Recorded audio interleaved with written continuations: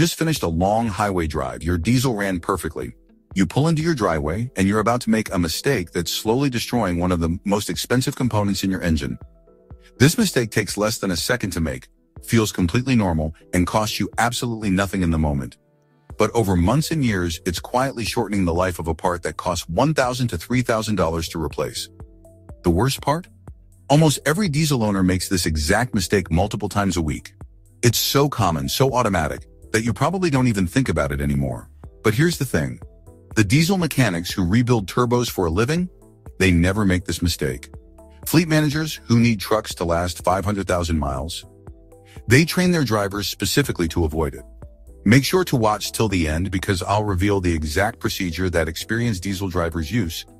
And it takes less than 2 minutes, but can add years to your turbo's life. So what is this mistake that's costing diesel owners thousands in premature turbo failures? It's so simple that you'll probably kick yourself when you hear it.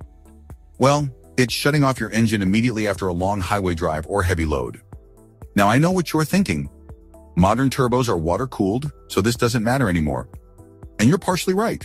Most modern turbos do have water cooling jackets that help manage temperatures. But here's what most people don't understand. Water cooling helps, but it doesn't eliminate the problem, especially when it comes to oil degradation. Let me explain exactly what's happening inside your engine and why this seemingly harmless action is still destructive.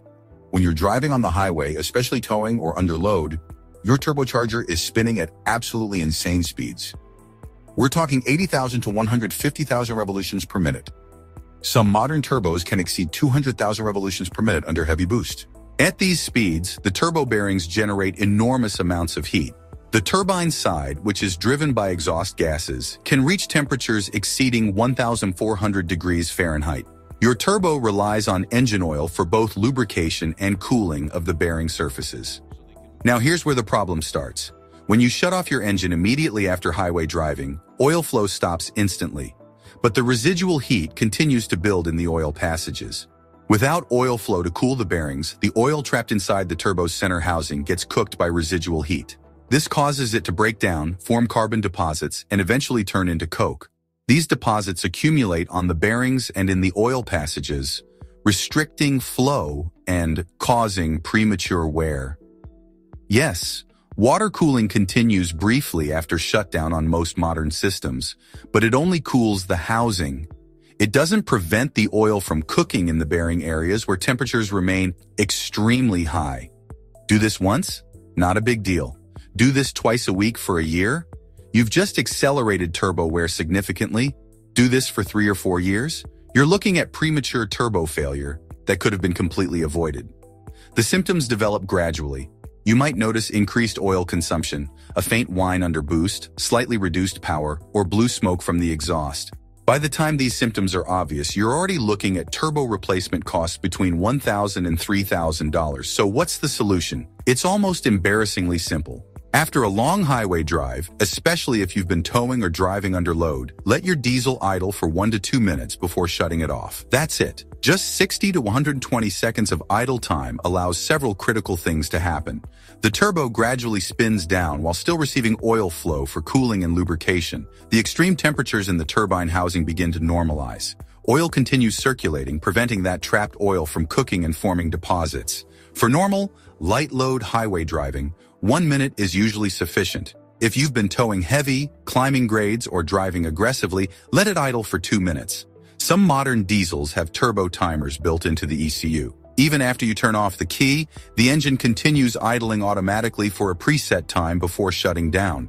But most diesels don't have this feature, so you need to do it manually. Turbocharger manufacturers still recommend cool-down periods in their technical documentation, even for water-cooled designs. Diesel mechanics who see the inside of failed turbos every week all say the same thing. Most turbo failures are preventable with proper shutdown procedures. Here's the reality. Adding 1 to 2 minutes to your routine after highway drives costs you almost nothing. We're talking about maybe 3 to 5 cents worth of fuel per cool-down period. Compare that to turbo replacement at $1,500 to $3,000 including labor. But here's an important clarification. You don't need to do this after every single drive. If you're just running to the store or making short trips, immediate shutdown is fine. The turbo never gets hot enough to create the same thermal stress. This cool-down procedure is specifically for after highway driving, towing, mountain driving, or any sustained high-load operation. If you've been maintaining highway speeds for more than 10 to 15 minutes, especially if you are towing or climbing grades, do the cool down. Here's an additional tip. During your cool down period, maintain a slightly elevated idle for the first 30 to 45 seconds. This ensures good oil flow through the turbo during the initial cool down phase when temperatures are highest. Then let it settle back to normal idle for the remaining time. Alternatively, if you know you're about 5 to 10 minutes from home, you can start your cool down while still driving. Simply reduce your speed and drive at low load, low RPM conditions for the last few miles.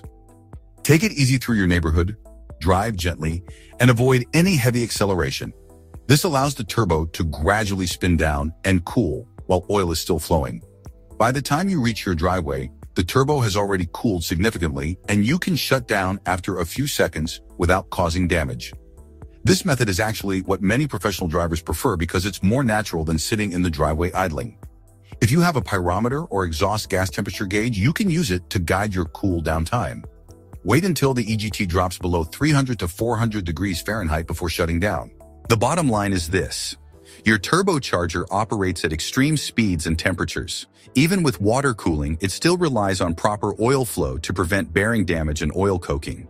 Giving it just 1 to 2 minutes of cool down time after hard use is one of the cheapest, easiest ways to extend its life and avoid expensive failures. Professional drivers do it. Fleet managers require it.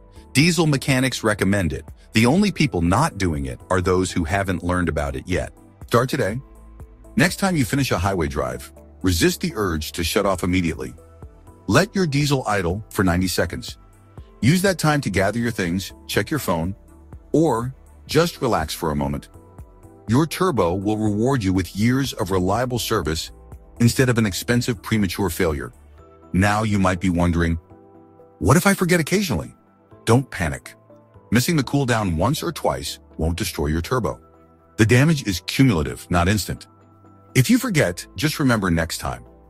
The goal is to make this a habit for most of your highway drives, not to be perfect 100% of the time. Even doing this 70 to 80% of the time will dramatically extend your turbo's life compared to never doing it at all. What's your experience with turbo failures? Have you learned this lesson the hard way?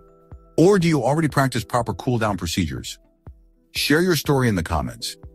If learning this one simple trick could save you thousands in turbo repairs, please press that like button and subscribe for more diesel maintenance knowledge that actually makes a difference. Also, if you have any diesel-related questions or video suggestions, please let me know. Your diesel is a workhorse. With proper care, it will outlast most cars on the roads today. Thanks for watching, and if you made it this far, I really appreciate you. Until next time, keep those diesels purring.